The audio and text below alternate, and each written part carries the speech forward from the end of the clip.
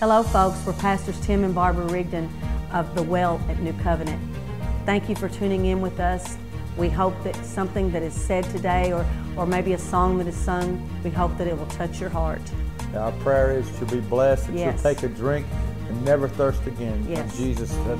And so we say around here, watch as you are, you won't be the same.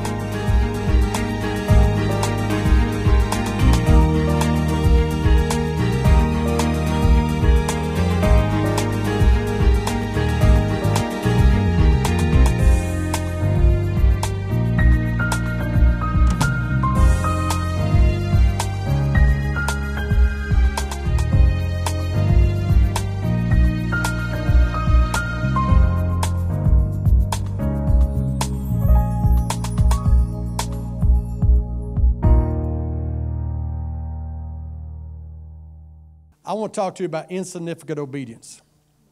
I want you to see the definition of insignificant. Insignificant means too small or unimportant to be of worth or consideration. Too small or unimportant to be of worth or consideration. Or if it's talking about a person that's without power or influence or meaningless. And see, I believe that some of you have felt this. Well, I'm unimportant. I'm too small. I don't have any power. I don't have any influence. I'm meaningless. But I'm here to tell you that God has created you just like you are, and He's placed you where you're supposed to be for such a time as this. And when you start to rise up and be what God has called you to be, that even in the midst of your insignificance, God's going to do miraculous things, not only to you, but through you. I believe that. Amen? You know, we prayed in the prayer room this morning, and it's something that God spoke to me for years now. I'm just a donkey He rides into town on. Amen. I'm nothing more. He can use any donkey to speak this morning, and He's doing it all across America, especially, hallelujah, right now as we speak. I'm just a donkey. We're just a church, is just a conduit to let Him flow. So what may look insignificant to you may be changing somebody's life somewhere. Amen. And if we didn't believe in what God is doing, then why stream it? Why pop it out? But I believe that there's something manifesting. Amen. I believe there's something about the little things that God wants to do in these last days. Amen.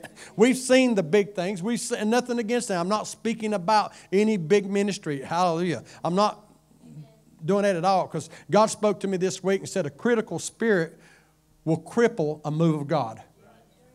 A critical spirit will cripple a move of God. Let me put it this way. You get a critical spirit, it'll also manifest in your personal life.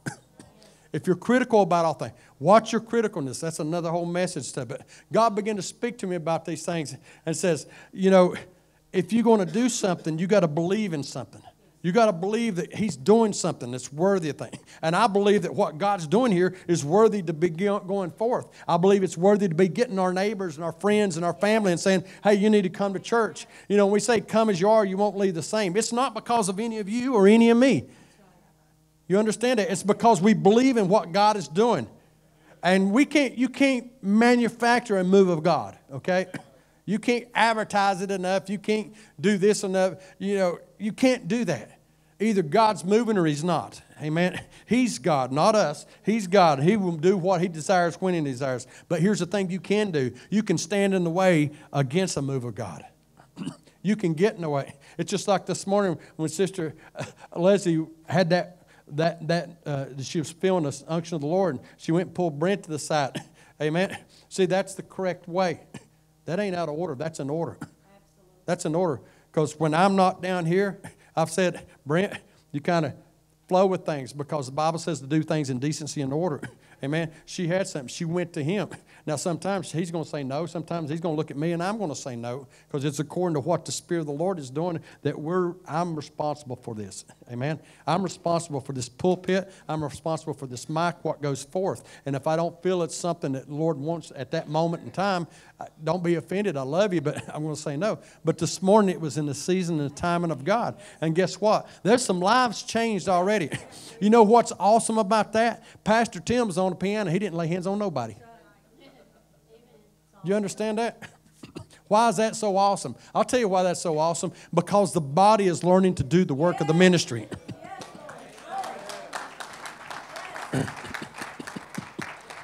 He said he gave some apostles, some prophets, some pastors, some teachers, some evangelists, the fivefold ministry. Why? For the equipping of the saints to do the work of the ministry. Amen? It's my job to equip you. Then it's my job to kick you out of the boat and tell you to walk on water and step out by faith. Amen. And that's why we're trying to make an atmosphere where you can be utilized and your gifting or the anointing that's upon your life that God has shared with you can be utilized to the greatest ability. Now, I love what Brent said even before the service, talking about Brother Gary and some of the things he does there. But it's with everybody that's involved in the service behind the scenes, from musicians to Miss Kelly. I want to tell you what. You want to know something? Miss Kelly Cotton up there, she's been turning the slides and putting the words up there for how many years now? 16, 17 years? Close to that. That's called faithfulness, folks. That's called faithfulness. That's called a servant's heart. Oh, she's just flipping the computer thing. Yeah, but she's here on Wednesday nights. She don't sing. She don't play an instrument, but she's here on Wednesday night flipping the screen. Amen. She's here early on Sunday mornings. What? So pastor can see the words, because I don't know the words of the songs. I'm terrible at things like that. Amen. But what I'm saying is, I'm not giving kudos to this. What I'm saying is, they take their gifting. And your gifting may look like not much to somebody. You say, well, I don't sing. I don't do this. Let me tell you some other giftings. I seen some things last night. I love football. Amen. I think it's of God. And okay, maybe I'm stretching that part a little bit. But forgive me on that, okay? But here's the thing. I saw last night with the Alabama-Georgia game, and I despise Alabama. I'm being honest about it. I'm a Tennessee fan, so Tennessee fan, we've never got along with Alabama fans, okay? But I'm sitting there, and my wife heard me say, yeah, because I was watching the game. She goes, what did you just do? I said, I can't help it. She said, that was Alabama that scored. I said, I know. I'm confessing my faults before my brethren right now. I literally cheered from inside when I seen the backup quarterback who was the starting quarterback and SEC Player of the Year last year, who got pulled from the national championship game because he wasn't good enough to get his second chance because the other quarterback got hurt. And they were down by 14 points, and he brings them back to win by 7 points. You know what? And then when I saw the interview after the game, they said, what was you thinking about that? And he said, that God can do anything through me.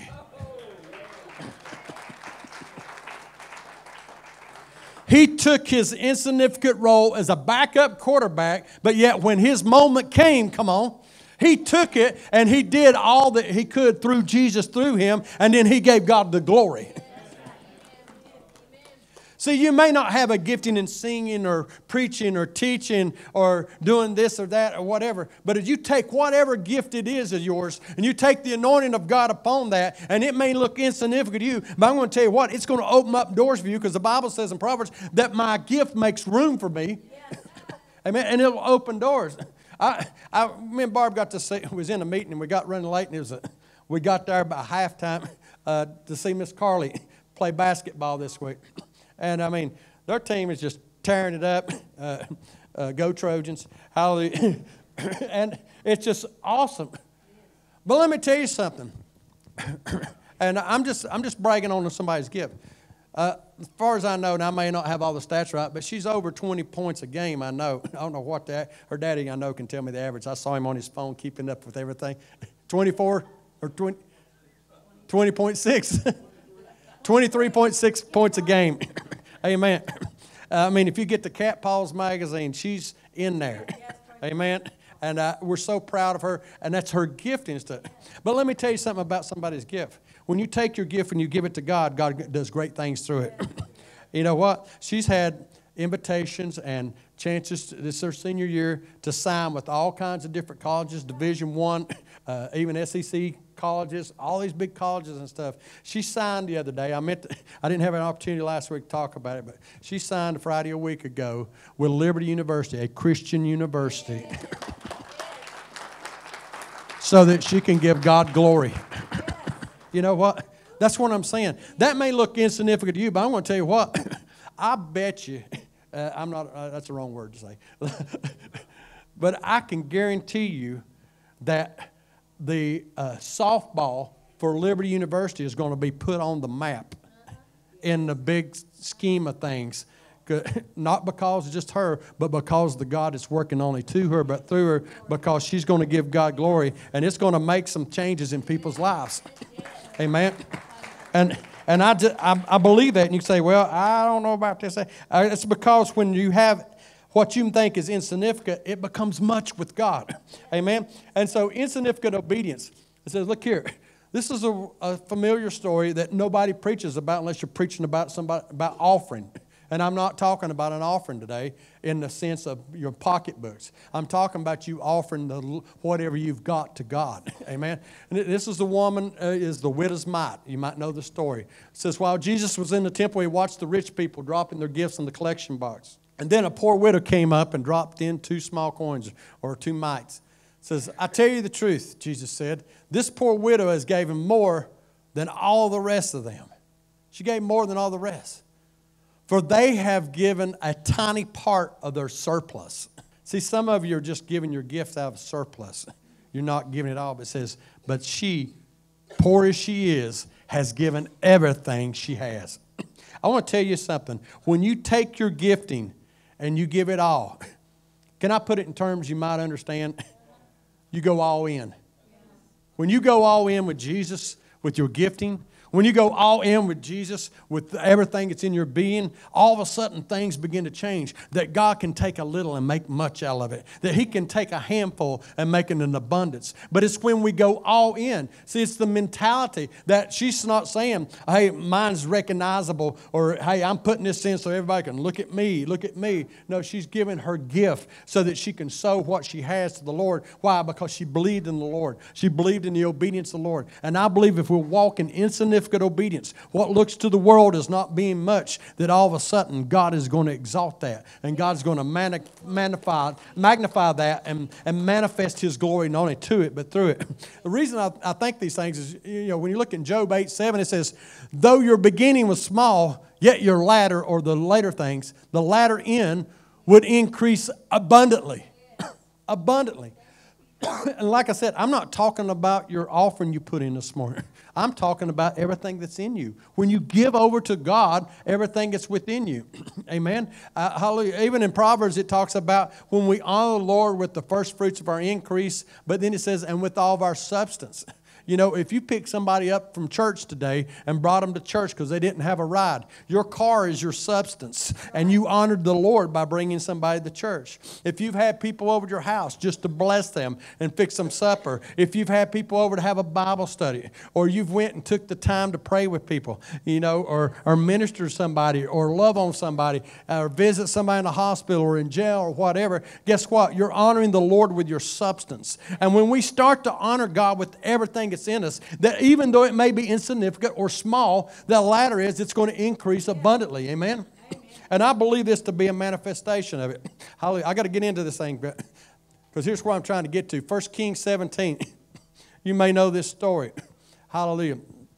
There's a famine in the land because there's a drought in the land. And, the prophet went to the king and said, hey, it ain't going to rain till I give the word for it to rain, because until you repent, it ain't going to rain. All right? So then the word of the Lord came to him, and see, he'd been sitting by the brook, and the ravens had been feeding him morsels of bread and meat, and he'd been drinking from the brook. But then the word of the Lord came to him and said, arise and go to Zarephath, which belongs to Sidon, and dwell there. See, I've commanded a widow there to provide for you. Now, you know, even in biblical times especially, a widow represented poverty. Amen. It didn't represent abundance. It didn't represent blessings. It represents lack. Okay? So I want you to take note of that ahead of time. But he said he commanded a widow or a person of lack to provide for you.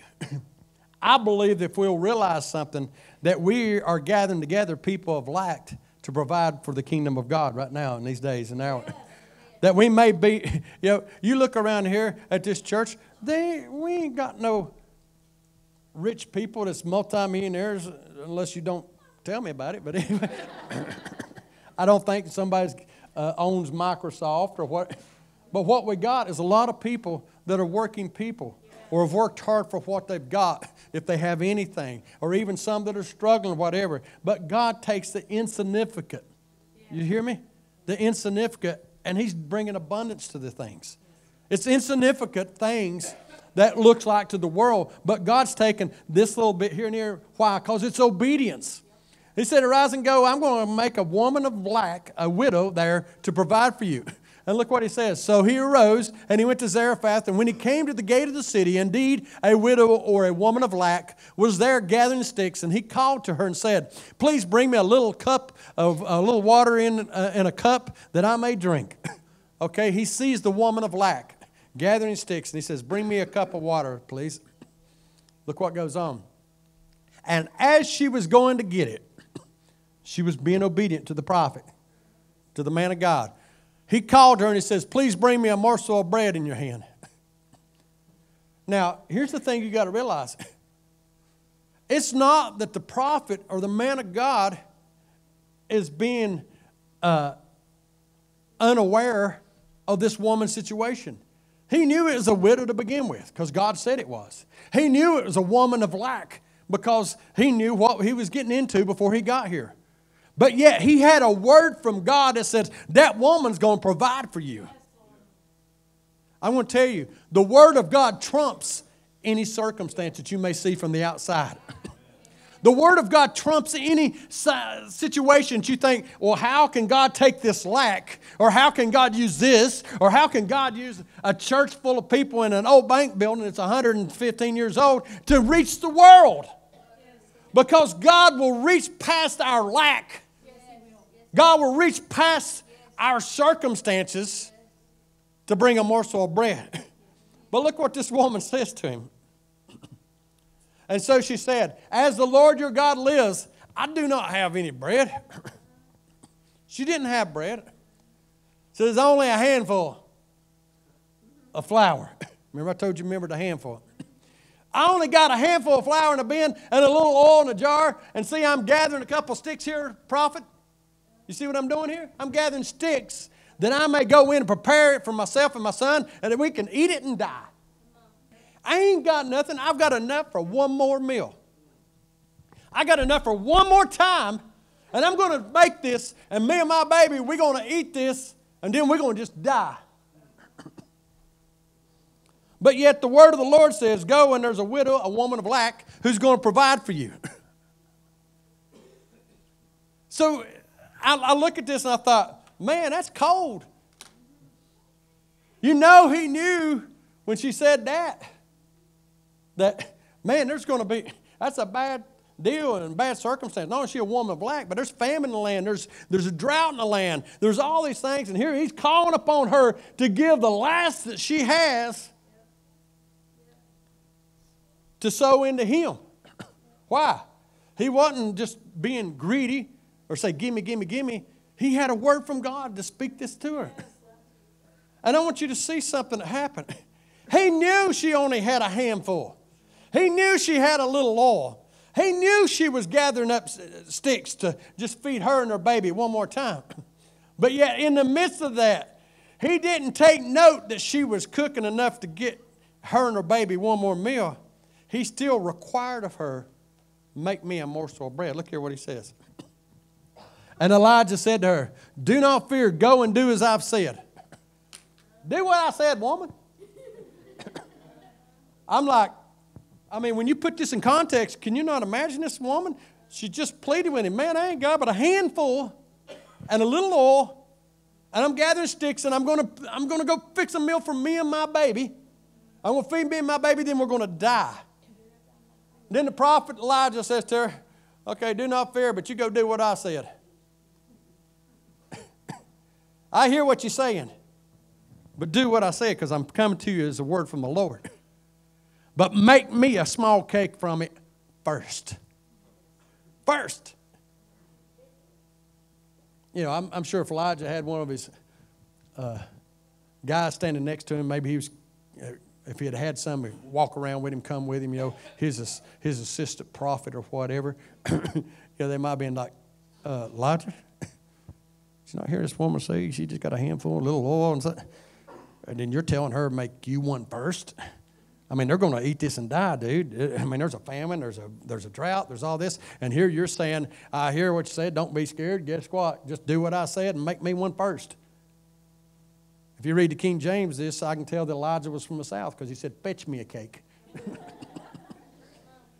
So here's a man he's a prophet. He understands and knows and is all-knowing, but yet still, make me one first.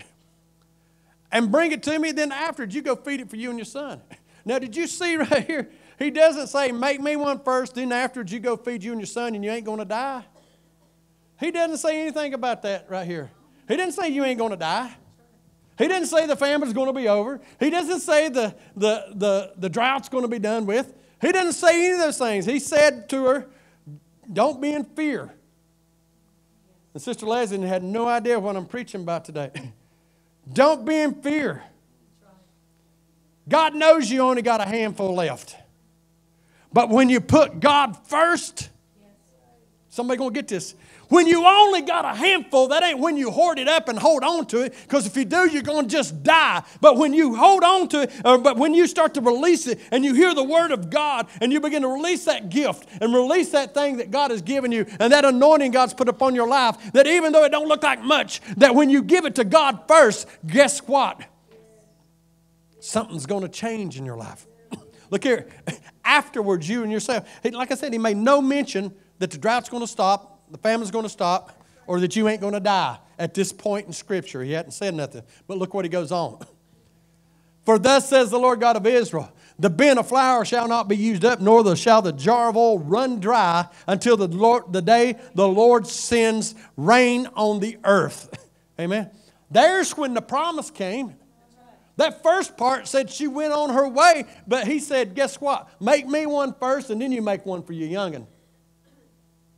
Make me one first. I propose to you today that when we begin to put God first in things, things change. There's something about putting first. There's been people who even come to me here recently and say, listen, I'm going to be gone, and I got to bring my tithe check. And I said, well, you can just put it in next week or what. I said, no, I got to put it in first because it's the first fruits. And I'm like, you're getting it. People are getting it. They understand there's something about the first fruits. There's something, and this is not a message about your offering. This is not about money. This is about everything in life. Everything we do in life is sowing and reaping. Whatsoever a man soweth, that shall he reap. If you sow discontentment everywhere you go, that's what you're going to reap back 100-fold. If you sow being a bad person towards other people and treating people wrong, guess what? You're going to reap it back. It's coming back to you. Everything we do is sowing and reaping. Genesis talks about it, says as long as heaven and earth exist, so will seed time and harvest time. So as long as this earth's around, hallelujah, there's going to be a sowing and there's going to be a reaping of things in your life. And when you understand this, that all of a sudden what Elijah's telling this woman, you know what, if you'll give to me first, if you'll take care of the man of God first, if you'll do this, guess what? I'm going to take care of you. The Lord's going to take care of you. And that bin of flour will not be used up, nor shall the oil run dry until the day the Lord sends the rain on the earth. Now the significance of this all is this. That when you're faithful over those first things and giving to the Lord first in each and everything, give the Lord the first time of the day. What do you mean, Pastor, give the Lord the first time of the day? I want to tell you what, if some of you would get into a habit of the first thing that you do in the morning is you spend some time with the Lord, I guarantee your days will be going a little bit better than what they've been going. Just a thought. Hallelujah. Give it to God first. Well, I always pray late at night, brother, when everything slow down. That's great. Daniel prayed morning, noon, and night. That's all great. But I'm here to tell you there's something about giving God time first. Amen. Just a thought. You take it, leave it, wear it, put it in your back pocket, carry it home with you, or flush it. I don't care. But I'm here to tell you, I found it to be true that when I put God first in my day and I spend some time with God. So she went. There was the obedience. Insignificant obedience. It was just a handful. But she took a handful according to the word of Elijah. And she and he and her household ate for many days. The bin of flour was not used up, nor did the jar of oil run dry, according to the word of the Lord, which was spoke by Elijah. The bin of flour was not used up, nor did the jar of oil run dry, according to the word of the prophet of the Lord. Amen. Now, here's the problem with modern day Christianity, especially independent type non-denominational churches or faith churches, or we get so much into name it, claim it, blabbing it, and grabbing it and stuff like that we miss what God is doing. See, some of us would not have been satisfied with that. Why? Because it's not shaking down, running over. There's nothing here that says that bin of flour run over or the oil run over. But it said that every time she reached for a handful, there was a handful to come out. Every time. See, some of you don't realize, and because you ain't got the biggest, fanciest car and house and all this money in the bank and stuff, you don't feel like that you're walking in the blessings of God. I'm going to tell you what, if you go to your bank account and there's something in there, you blessed of the Lord, Let me give you another one. If you go to your bank account and there ain't nothing there and you still pay your bills, you're blessed of the Lord. We're looking for an overflowing when God's saying right here, all you need is a handful when you're obedient with it. When you reach in and you get a handful. See, we don't have to have the latest, greatest, fanciest things to do what God's told you to do. This woman, all she had was a word from Elijah that everything was going to be all right till the rain came. Elijah didn't tell her, hey, there ain't going to be no famine, ain't going to be no drought, he said it ain't going to run out until the Lord sends down the rain again. Guess what? It did exactly what the word of the Lord said. It never run out. She went to it. And it didn't just feed her and her family. She fed the man of God too. You see that? That wasn't just enough. That's really abundance. But because we didn't see the pot of oil running out on the floor and the flour being running out on the floor, we didn't say it was abundance. It's anytime it's abundance when you serve a God that's not just enough, but He's more than enough. It was enough to help somebody else and feed a prophet. So see, there was a hidden thing of abundance inside of that we missed. Amen. Right quickly. Amen. It's just about these small things.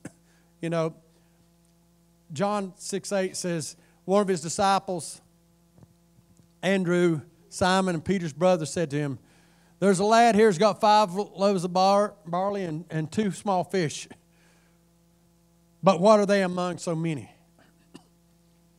What's 2 fishes when I got 5,000 I've got to deal with?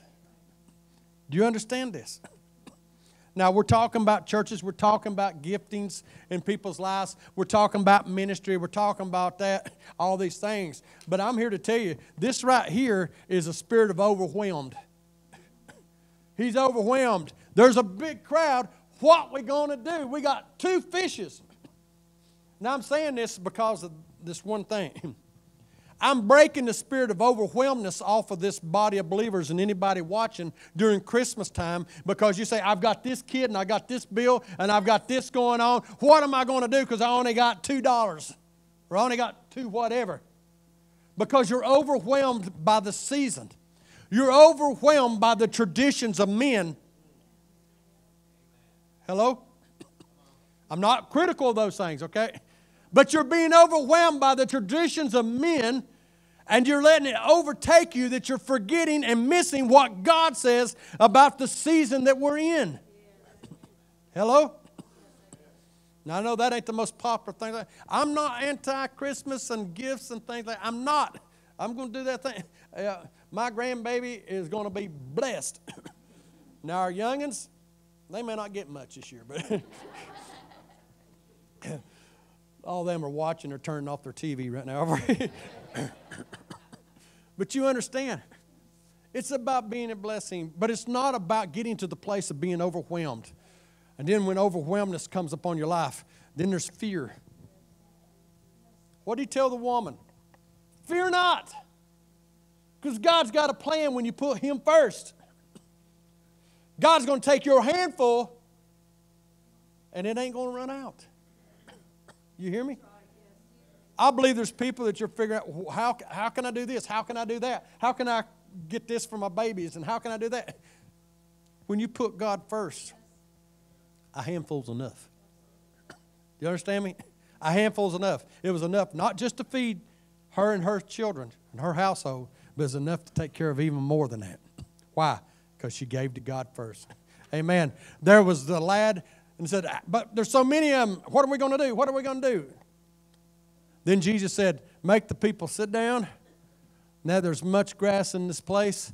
So the men sat down, and number was about 5,000. The thing people don't realize, it didn't say he fed 5,000. There's 5,000 men. A lot of them had their wives and their children with them. So it's 5,000 plus, okay? It says, Jesus took the loaves, and when he had given thanks, he distributed them to the disciples. Here's the thing. When Jesus takes the little, or the handful, and he gives thanks, in other words, he blesses it. You know, we say for a meal, we say the blessing. That's giving thanks. When Jesus blessed it, the disciples that were sitting down, and likewise he did the fish, as much as they wanted. That became an all-you-can-eat fish buffet.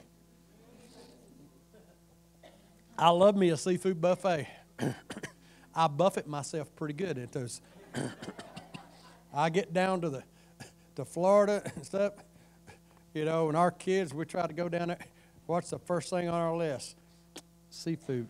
We're going to see the ocean, breathe in a big breath of air, see the sunshine, and say, well, when are we going to eat? That's my plan. That's a vacation for me. Salt air, warm, and good food. I'm done. Yep. Let me lay down in the chair out there like a beached whale and just enjoy doing nothing. But they had all they wanted. Why? Because Jesus blessed a handful. Why? Because the lad gave it to him first. The lad could have said, oh, man, there's a bunch of people, and nobody came prepared. I've got my lunch bag here. I'm going to hide this so nobody sees. Instead, he said, here, I know it ain't much, but I'll give what I got. When you know it ain't much and you give what you got, just like the woman, the widow with the mite, just like the widow with the prophet, and just like the lad here, when Jesus blesses it and you give it to him first, it's going to feed not only you and your household, but even more, and it's going to be all that they wanted. Hallelujah. It's even going to go to the fact that so that when they were filled, didn't say that they said, okay, here's you one bite of fish, and here's you one. No, they got full. They got full. When they got filled, he said to his disciples, gather up the fragments that remain so that nothing is lost or nothing is wasted. Amen. Hallelujah. Therefore, they gathered up and they filled 12 baskets of the fragments and the 5 barley loaves that were left over by those who had eaten. See, you got to realize there's an importance of so that nothing is lost. Sometimes when people get into an abundance, you become like what they say around my neck of the woods, you become redneck rich. You know what I'm talking about. You get that tax return, woohoo, glory, and then it's gone a week later. Nobody's laughing. Okay. Too close to home. You know what I'm talking about. When you do get a little bit, we just blow it on stuff. Man, I'm getting new rims from my truck. Yeah, I mean, that's the first thing. You know, and there ain't nothing wrong with any of those things. It's your money. You work hard for those things. But I'm here to tell you, God's saying this. When you give to me first and I begin to bless you, you're going to have an abundance that's going to come around your way. Now, I don't want you to lose it either. He done spoke out. He's preaching my message. We got to be good stewards of not just what God has given us, the handful, but we've got to be good stewards of the abundance. Because until you're a good steward over the handful, you're not going to get the abundance. And when you're not a good steward of the abundance, you're not going to keep the abundance. That'll preach. You got to realize that. I'm not just talking about your money. I'm talking about your life. Until you're a good steward over the joy that you have. Until you're a good steward over the peace you have. You know what? I have people, they'll get all happy in church and they'll get all full of joy and say, man, I just feel like a burden's lifted off of me. Then they go back and they're not a good steward over it. And they lose their peace. They lose their joy. They lose a lot of things. Why? They're not faithful over the abundance that God has given. What are we supposed to do with that abundance? Sow it to somebody else. Hey, I hear you going through some stuff. Guess what? You can have joy unspeakable and full of glory. That's what I got. Let me pray for you. Release the joy. Release the peace of God. You can have the peace of God that surpasses all understanding. Oh, I know it's Christmas time. I know you're lonely. I know you're frustrated. I know you're disappointed in things. I know you're missing this person or that person that may not be around. But I'm here to tell you, God is more than enough. And He's got, give Him your handful right now because He's about to send you peace. The Comforter, which is the Holy Spirit, is about to comfort you during this time that you're about to realize, and you're going to remember the good things, and you're going to be joyful in the things of God. And it's not going to be a time of frustration. It's not going to be a time of disappointment. It's not going to be a time of depression. Because we're going to give our time even to the Lord, that handful. Amen? Hallelujah. Then those men that was seen the sign that Jesus said, this is true, the prophet of God is coming to the world. I want to tell you what the prophecy of the Lord is. Little is much in the hands of God. A little dab will do you, so to speak. A little handful can go a long way when God's been put first. Amen.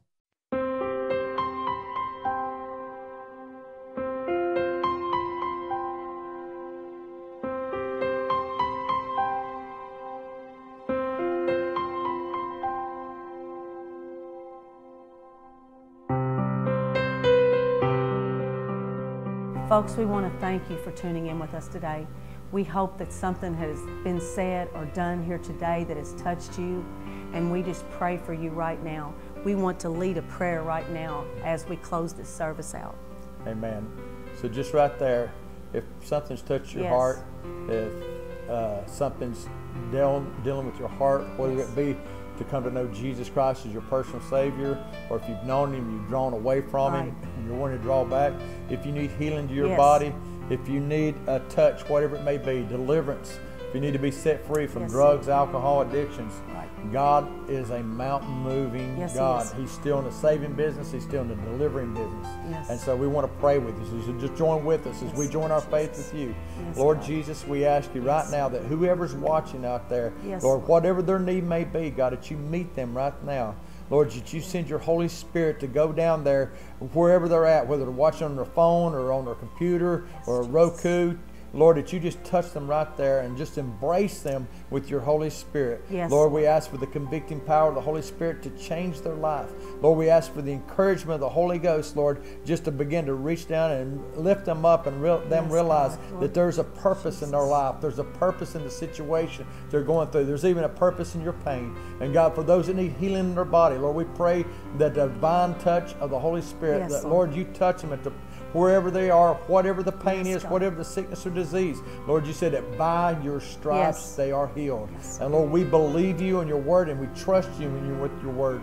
And Lord, I speak to addictions. I speak against those that are struggling with addictions in their life. Lord, I ask you to break off that yoke of bondage. You said you sent the anointing to break, annihilate, and destroy every yoke of bondage. And Lord, we speak for them to be touched right now. And God, we give you glory for what you're doing in people's lives ahead of time. And we thank you for it. In Jesus' name we pray. Amen. Amen. We thank you for watching. Remember, tune in the next time. Watch as you are. You won't be the same.